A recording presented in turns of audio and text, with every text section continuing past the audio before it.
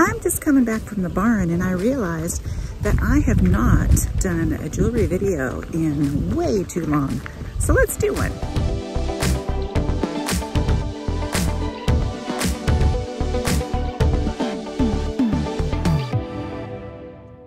Hi everybody, it's Janine over at SLOHappyVintage, and it's about time we did another video. First off, I wanted to give a huge shout out to two people. One to Casey over at All Vintage Market. She sent me a friend box of things to help with my repair. I had a bunch of stones I was looking for, and she was happy to oblige helping me find those stones. So thank you, Casey. And then the other huge shout out is going to go to Connie. Connie, you know who you are. Connie blessed me with a giant, and we're talking a giant box of vintage stones to help me with my repair work. I thank you so much. You have made my life so much easier. I already have plans to share a bunch of them, and gosh, I'm just so excited. Thank you, Connie, so much.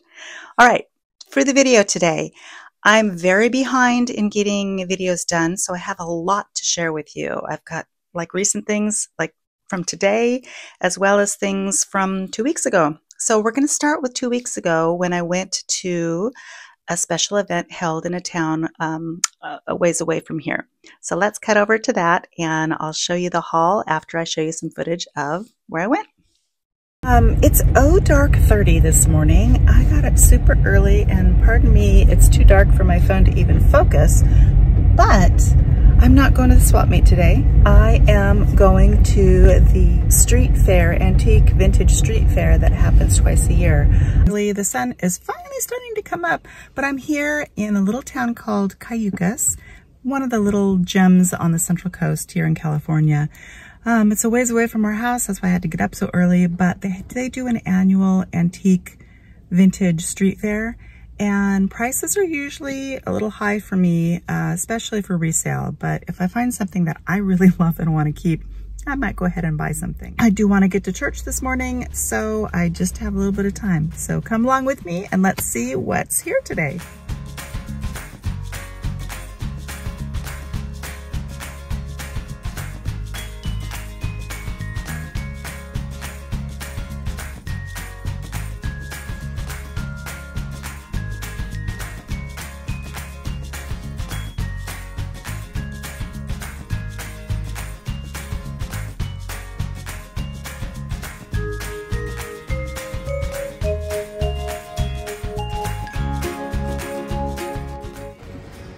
Have a nice spot here right by the ocean. I know.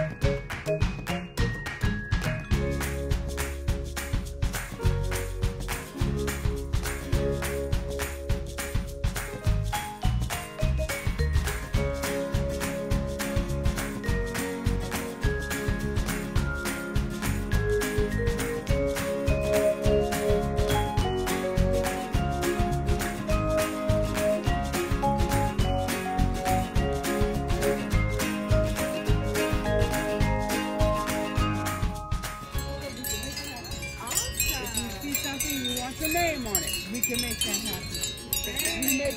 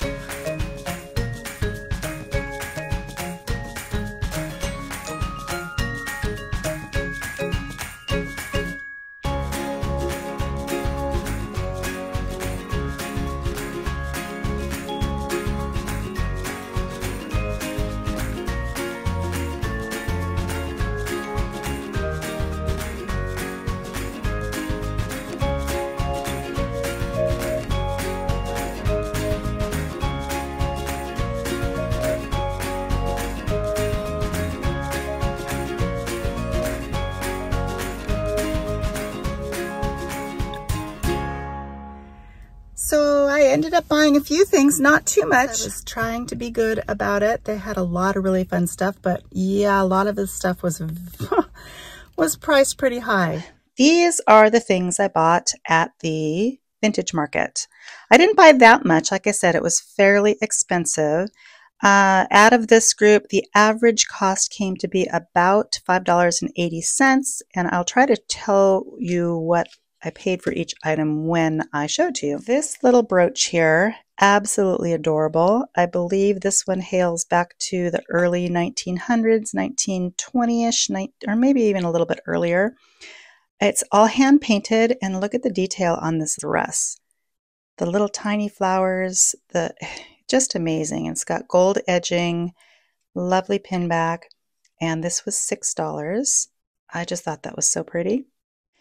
So each of these were $5 each, so I spent $15 on the 3 of these. This one right here is a Corocraft. You can see the Corocraft logo right there, and it's in pretty good shape. I believe this little baguette needs to be glued back in, so I'll take care of that. As you know, I don't mind finding, actually I kind of prefer finding things that need a little bit of work because I can usually get them at a better price and fix them. And then this one is an Arthur Pepper, simple leaf design. It's got kind of a brushed gold tone. Really lovely, also $5. And then this was a Trifari. Anytime I find Trifaris that are in really good shape for $5 or under, I usually pick them up. Not the newer ones. I want to do a whole Trifari video kind of talking about the levels of quality of Trifari, but I have not gotten to that yet, but soon, soon, soon. So then I went further and found this bracelet right here, which was also $5. This is unmarked, but it is very reminiscent of Goldette or Florenza or any of those kind of Victorian revival companies of the probably 70s, 80s. It's missing a couple little pieces that I have no problem fixing. None of the major stones, like these stones, are harder to find. So happily, none of those are missing. So I will do some repair on that one. I went to one booth. I was really liking this booth. So these, I bought 3 of these brooches for a total of $20. And this one is iris glass.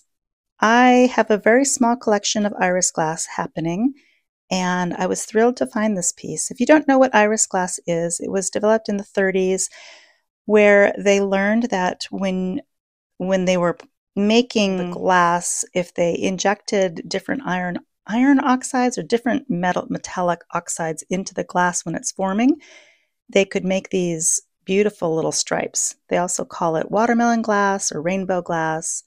But anyway, really pretty.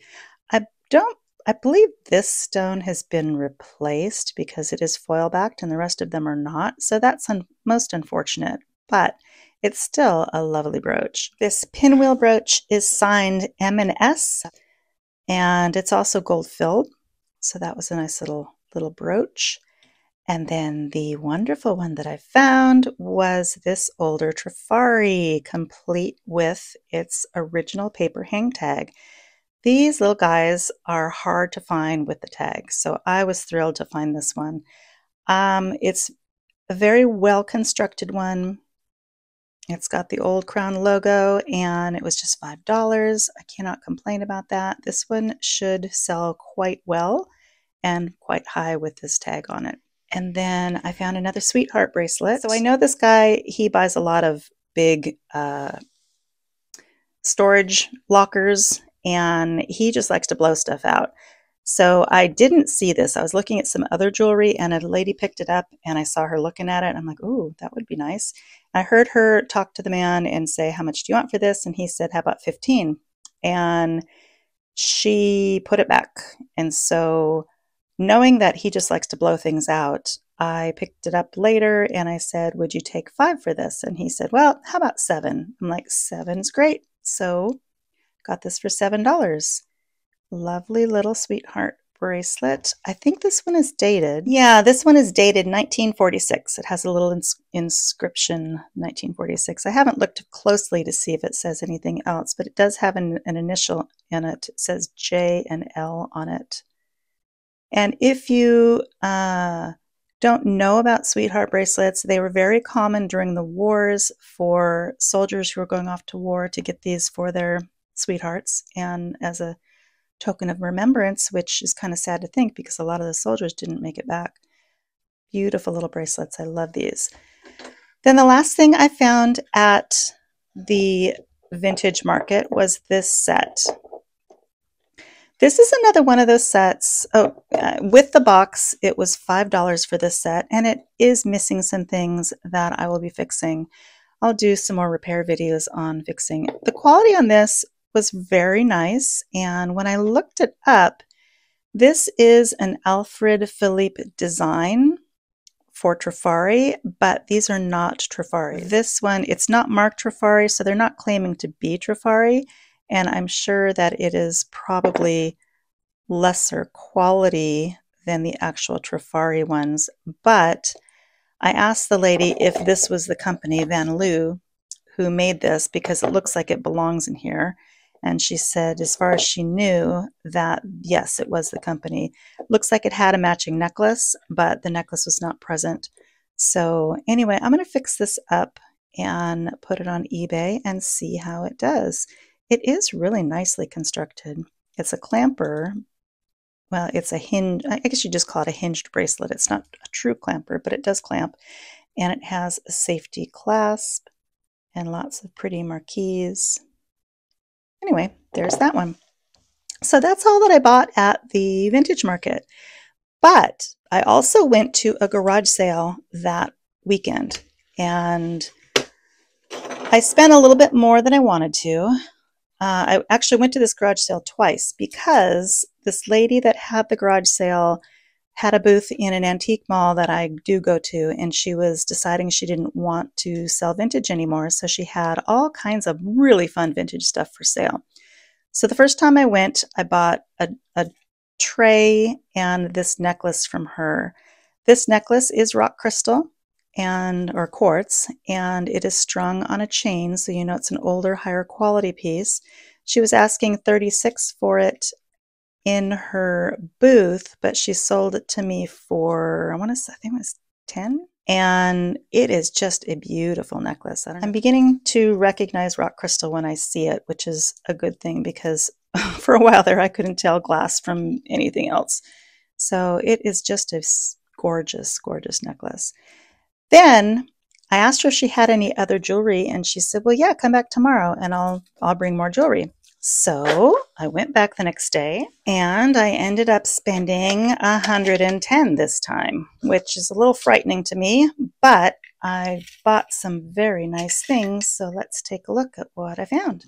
Okay, so this was $110 that I spent, and first thing we have here is a enamel bracelet and necklace set, probably from the 40s. Take a good look at that. It's beautifully hand enameled, hand painted. And I bought, if you've watched my videos, you'll notice that I bought a set like this at a garage sale just a couple weeks ago, and I only paid $8 for it. So she ended up charging me, I think, $50 for this, but I love this one. So what I will probably do is sell the other one and keep this one for a while. That's what I tend to do. I tend to keep things until I either get tired of them or find something that I like better. Gorgeous, gorgeous set. Unless somebody really wants this, then contact me and see what we can do. The next thing I have is this beautiful little perfume necklace. I'm not sure of the age on this. It looks like a revival piece, but it is functioning. This little piece comes out and has a little dauber, so you could put perfume in there. But it is just a beautiful little lavalier style pendant necklace, or wide drop, or whatever you want to call that. It's got a screw or barrel clasp, and once again it's got that guilloche enameling or guilloche treatment to the metal and then enameling over that. Really, really lovely piece. Then there is the West German, quintessential West German necklace and pendant. I believe this is just lucite. It does say West Germany on the little screw here. And this is a lighter weight piece. I'm not used to West German pieces being this light. I guess because I'm used to them being glass, not lucite. But it's got the quintessential West German chain that we've seen so many times. And it's a lovely fall colored piece. Very well made, but like I said, very light. And then lastly, and probably my favorite piece, is this Victorian, I guess you'd call this a slide bracelet. It doesn't say gold filled, but I am most certain that this is gold filled, if not potentially gold, but my guess is probably gold filled. Beautiful, beautiful condition. The initials on it are MEB, and love that piece. I'll show you just a couple of things that I picked up. Because I have so many things to show you, I'm just going to go a little bit more. This I actually found at our bins. It was on, I don't know if you've been to the bins or a Goodwill outlet, and there's just clothing everywhere. And I pulled out a jacket, and this was attached to the jacket. And I just took the pin off and took it up to the register with some other things that I bought. And I think he may have charged, I don't even know if he charged me for it, but it was inconsequential, however much I spent on this. It's got the swedge construction. If you don't know what swedge construction is, it's when these rivets, there's usually like it's all riveted construction. This one I thought was pretty nice. And at an antique store, no, this was at a thrift store downtown. I paid $4 for these. They're just cufflinks. I don't believe that they're marked, but I do have all kinds of horse jewelry, and anytime I see cute horse jewelry, I usually pick them up. This one was 50 cents. It is Trifari. Yes, older Trifari. And once again, when I see Trifari for, $5 or less, I usually pick them up, especially when they're in such good condition. Okay, so we are going to sign off for now, and I'm going to work on another video for you. So we might get some back-to-back videos.